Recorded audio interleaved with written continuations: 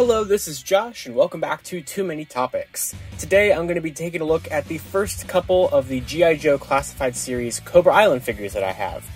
Finally, so Cobra Island is this line of Target-exclusive G.I. Joe figures that started back in 2020 and were an absolute disaster when they first launched.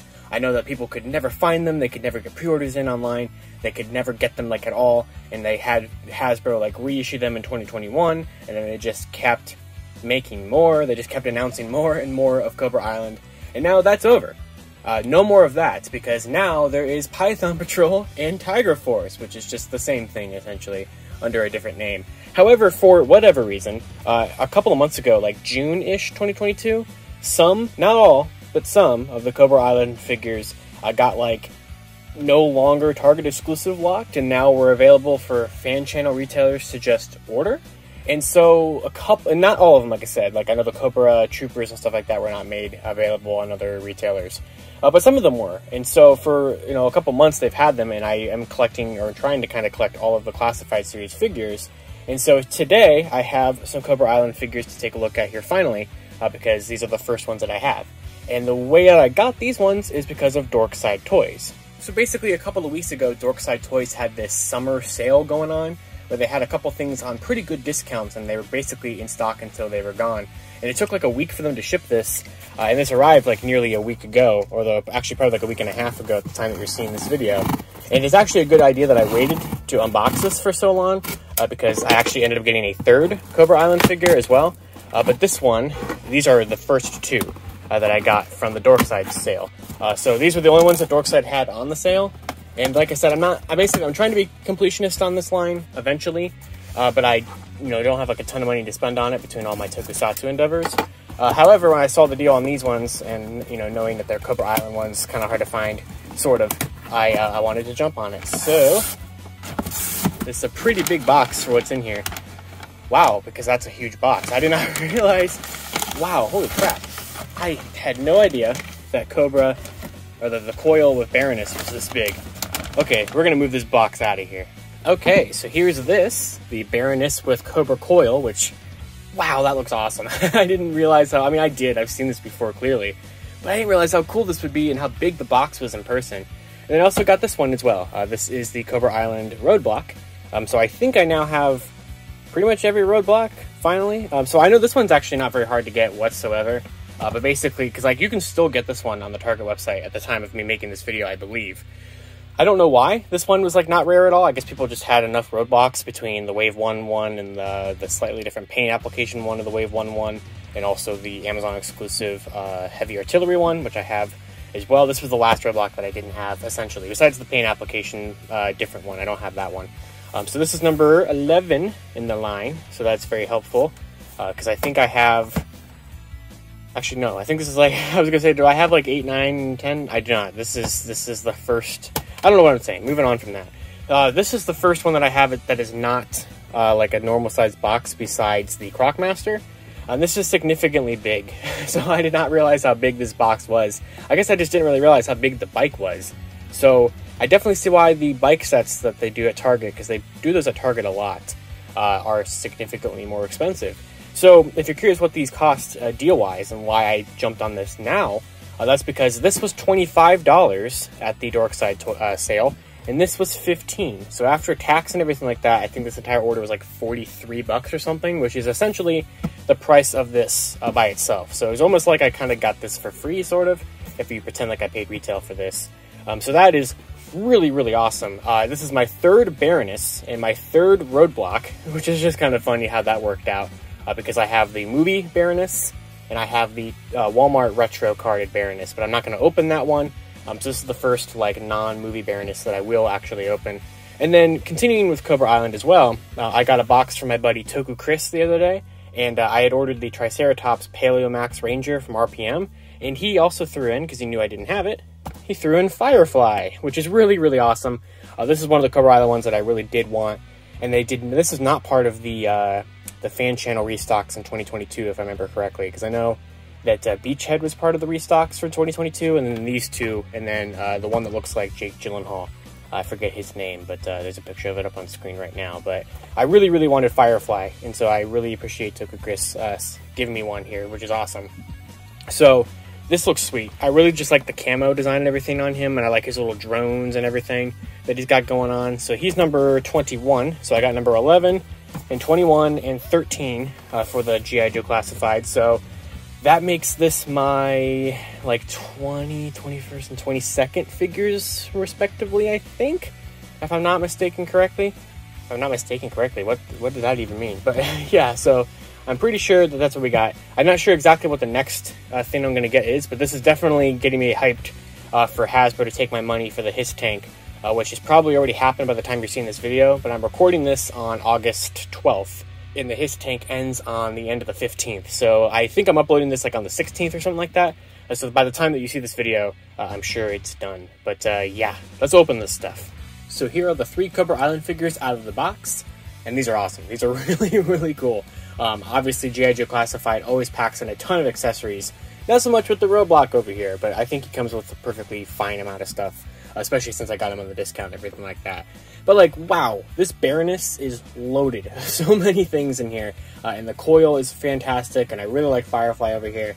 So I'm going to go ahead and zoom in, and we're going to take a look at Baroness first, since she is... Well, actually, we'll take a look at Roadblock first, since he's first in the number sequence. So this Roadblock is perfectly good. To be honest, I think it might be my favorite of the 3 Roadblock figures that I have, and I will compare the 3 here in a second. But I don't really know why this one is... I mean, I don't even know if it's actually disliked. I just kind of assume so, due to the fact that it's the like one Cobra Island figure from like that first wave from 2020, which I think it is from that. It might be from like the second wave that you can still get on Target like perfectly, readily, easily. But I really do like this like shirt that he's wearing with the G.I. Joe symbol. I think that looks really cool, and how it still kind of continues onto the joint there. So when you kind of break it up a little bit, you can still see it.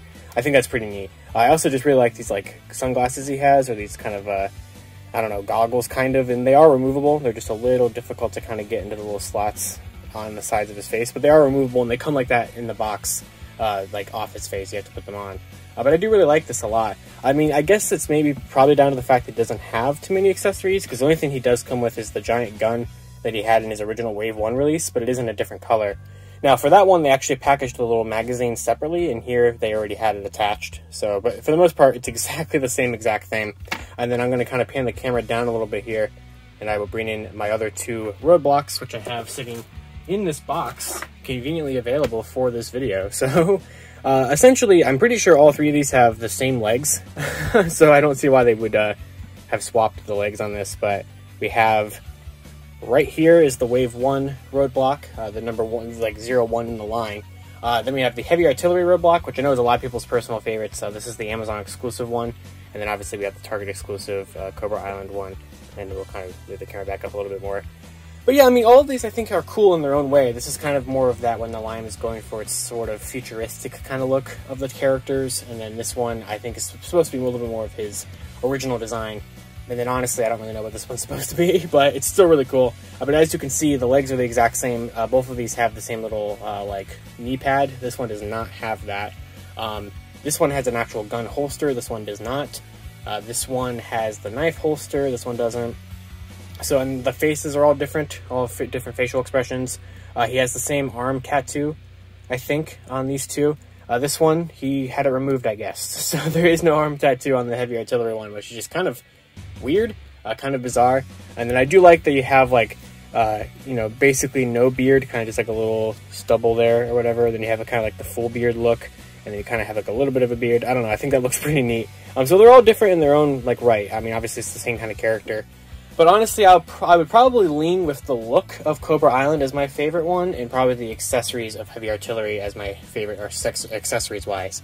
But, you know, this gun is kind of neat, I suppose. But, you know, neat to have all 3 of them. Definitely fine with that, since they are so all unique. But there's that one. And the next up in the number order would be Baroness. And wow, this set is awesome. I know a lot of people were kind of upset when it first came out, because it was the only way to get a Baroness in the line. Which is a very strange way to, like, you know, lock this important character into as a Target exclusive. They actually haven't even released a regular Baroness outside of this set, except for the movie Snake Eyes Origin one. So that's very strange, but this figure is fantastic. I love all of the like texture design and everything all over her armor, and it's just really cool. Like, it just looks really neat. And of course, she has a ton of accessories here. I do believe that the glasses are removable, question mark? Actually, maybe not. They're separate in the box on the retro card, so and this is the same mold as that, which I'll take a look at in a second. At least I'm pretty confident. I'm not opening the retro carded ones, so I don't know for 100% certainty, but I assume so. But yeah, I mean, it's good. Also, G.I. Joe figures, for the most part, I don't really have super tight joints that make me afraid of them snapping. That one, I think, is as far as I'm going to be able to move that arm, so because I don't want to snap it. Obviously, this armor right here, this kind of buckle, is a little loose on the waist there. This was also kind of moving around, the little knife holster. So another thing that's always really cool about G.I. Joe figures is that pretty much you can holster nearly all of the accessories that they come with, kind of. I mean, Baroness here comes with so much guns and stuff, you're not going to be able to do that for everything. But you do get these two giant guns here, which are basically just mirrored versions of themselves. Although, hold on, they have peg holes on them, so I'm actually... Wait, do they peg into the bike? Actually, I never really thought about that before. So they can peg into the bike. So I didn't even think about that being a factor. But okay, that's really cool. So you can still... You might be able to nearly store everything then. Actually, let's go ahead and peg in the other one on this side. Because that does look pretty neat. And also kind of makes sense to give the bike itself some weaponry. Obviously, you can tell that they have full-on, triggers and handles and everything, so you could have a figure hold them. But that looks pretty cool, though. I definitely dig that. As for like weapons that she can have on her armor somewhere, you get these two little golden pistols, which are pretty neat. And it looks like you can holster them back here, kind of under her hair. It's a little hard to tell, but I'm pretty sure that would work. Yep. So there's one of them. And then, didn't have a good grip on it. And there is the other one. So that's really cool. Still, like I said, I love that kind of feature on these figures. You also have this, come on, stand up. You also have this really cool knife that has a little Cobra on the handle. So that is really cool. And that would fit right into the knife holster on her leg. Like so. Maybe it's backwards. It actually might be backwards. Although it also might not matter. But I kind of want the Cobra face facing outwards. So there you go. And that gold just kind of really makes her stand out, with the accessories. That's really cool. Then you also get this Cobra. This is also like a gun, kind of. You can kind of see like this little like blaster in its mouth. Really don't know how you're supposed to hold this necessarily, but it still just looks really sweet though. You also can kind of just have it sitting next to here if you want. There's obviously this is the other handlebar of the bike. I need to attach that. It came out of the box without the handlebar attached just because of how it was put in the plastic tray. And then the other thing you have here is you have a swappable head, actually, kind of taken from the Lightning collection, because this is a helmet, which at first I was like, there's no way they expect us to like peg this into her like head or something. I thought maybe the hair could come off like Lady Jane's or something like that. But no, it does actually seem like they want you to take the head off completely. So that was actually pretty easy. Actually, it wasn't too bad. We'll see how easy this one is to get on there. Ooh, very nice neck joint there. Very similar dumbbell joints as to like what's on the Lightning collection, although it doesn't really seem like it wants to move too much. So I'm not going to try to force it to, but let's see, how easy is it to get this head on? So there we go, it's on there good enough. It might not be on there fully tight, but then we will also go ahead and fully attach the handlebar, which is just in this little peg hole, I think is where it's supposed to go. Oh, that's going to be tricky to get that to go in there. Oh boy. All right, got that in there too. That was very tricky. I was not a fan of that. But real quick before I try to put her on the bike, and I probably should have done this before I swapped the head, but I do want to compare this to the other Baronesses that I have. So in the box down here, I also have my only other out-of-box Baroness, which is the Snake Eyes Origins movie one, which is significantly different. Obviously, it's still a Baroness, and I think it still kind of passes as a perfectly fine one. Not like cartoon accurate or anything like that, but it does look perfectly fine. As you can see, kind of similar armors, but definitely still completely different molds and everything like that. It was, until I got this one with the coil, it was perfectly good as my Baroness representation for my collection. And then the only other one that I have is this one, which did just recently release, and that is the retro carded Walmart Baroness. So, wrong way. There we go. So I'm pretty confident these are the same figure. Pretty sure just painted a little bit differently. As you can see, you don't have kind of that differentiation. I'm not going to say that word correctly. Differentiation of the like gray paint and stuff there. It's just all black on this one. You obviously get some different guns. I think these are the same golden pistols, but all black. I don't know. This big gun probably got released somewhere else, but I'm not exactly 100% sure where. But you still have the gun holsters back there. The knife holster is gone because there's no knife on her. The glasses, as you can see, are not attached in there. I think it's also a completely different head. Although maybe just it's a different paint. Well, no, I mean, it kind of looks different. Maybe it is just a different paint. I'm not 100% sure. I think you obviously get that kind of retro stand right there as well. So, you know, very similar figures. Obviously, it's working from this Target mold for this Walmart one. But, you know, I still probably like this one. They're kind of gray and everything, kind of giving like a Black Widow sort of suit vibe from this. And but this is still really cool, though. And I know this one's technically more accurate to, like, the retro stuff because, you know, it's the retro card back. So there is that one. Now we can go ahead and try to attach Baroness to the bike, which actually I should probably just take a look at the bike because this thing is pretty awesome. It's significantly big. It has a kickstand that you can attach or, you know, attach up there. The wheels are nice. This one has sort of a rubbery, I mean, they kind of have like a rubbery feel to them. It feels rather cheap, honestly, but like it does look neat on display. I do like this kind of like window kind of gradient you got going on there. You got the Cobra logo on it and everything. This is going to look pretty nice. Kind of just riding and rolling alongside my H.I.S. tank, because those are the only vehicles that I have right now. I should probably get a Joe vehicle, because right now my Cobra army is fully decked out in vehicles and personnel and weapons, and my Joes just have 3 roadblocks and a couple of other people just kind of chilling around. So I really need to fix up that power difference there. So as you can see, as I just noticed, there's peg holes right there on the kickstands or on the pedals. So I assume that you can actually peg her feet in. Ooh, I just moved the kickstand. So this is going to be a little tricky, I would imagine. Oh yeah, definitely going to be tricky. So I might even just try to ignore that. Let's see. I should probably have gotten her like in a sitting pose first, instead of like just like trying to just plop her on there. So I guess that's what we want to be going for.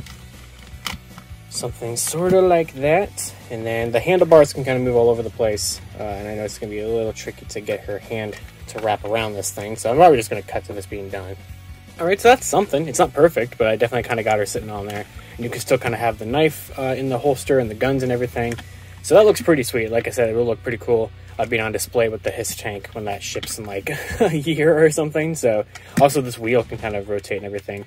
And it does is sort of controlled by the handlebars up there. And I do like this kind of little like cockpit, not really cockpit, like, you know, the little dials and stuff she's got going on. So yeah, this one's pretty cool. Definitely my favorite of the ones I've gotten today. But we still have one more to take a look at, and that is Firefly here, which is really neat. Really, really like this one a lot. I just love the camo design and everything he's got going on here. And this guy is ready to detonate some bombs, let me tell you, or some drones or whatever he wants to do. So I also didn't really mention the fact that you have all these different Cobra Island artworks on the back. They are all slightly different between all of them, which is kind of neat. So this one, obviously there's not a ton of articulation for him because he has this giant rubber like chest over his entire body. So that definitely limits his articulation quite a bit. He kind of just has to stand there and just be ready to go, I suppose. But he obviously has a lot of accessories because that's what these figures have. So you have this thing, these things, that thing, a gun, and a drone. So what's also really cool, like I said earlier, is to kind of just finding where all these accessories can go on the figure, because I'm pretty sure you can have him hold or holster most of these things. So obviously you get this backpack, which is pretty typical. Oh, hold on, can you store the pad in his backpack? God, I love this line. This line is so cool. Wow, that is really cool. So this is, I'm assuming, kind of like a detonator iPad or something, or device, or a detonator device. That's freaking cool. So you can store this back there in the backpack. Why is this line so good? And then you can peg this back here like that. And then I think, can you even peg in the drone? There's no way you can peg in the drone, right? That'd be crazy. Or wait, hold on. Hold on. Oh my God, you can. Wow. You really, okay, you're gonna be able to get him to like hold everything, aren't you? Yeah, you can. Oh my God, because you can hold this back. Wow. Okay, so like you also have this gun, which is pretty cool. See, because it's always kind of difficult kind of getting the, you know, the weapons and everything in their hands, but it is really fun, like I said, just trying to find where you can peg everything in at, and you can peg this in back there, which is a little tight. might want to actually fold that up a little bit. And then you can take his little bomb that he's got going on here, and you can peg that into the bottom of the backpack. So you can have him fully decked out here. And I didn't really show it off with the drone, but the drone does have, as you can see, it kind of folded down. It does have like articulation in the legs there. It looks kind of like, it makes me think of like a Mauser from TMNT. But you can kind of have that folded down if you want, which kind of makes it look like he's got like a little speaker stereo system or something right there, which is pretty neat. But like, wow, look at that. All the accessories stored on there somewhere. Nothing lingering about except for these goggles, which I'm pretty sure are very similar. They're not the exact same, I don't think, from the ones that are on the Cobra Vipers, I think. But you can go ahead and have these. Oh, there goes the bomb. So that fell into the abyss. So let's see how difficult it is to get these goggles on. I have successfully retrieved that from the abyss and kind of got the goggles on.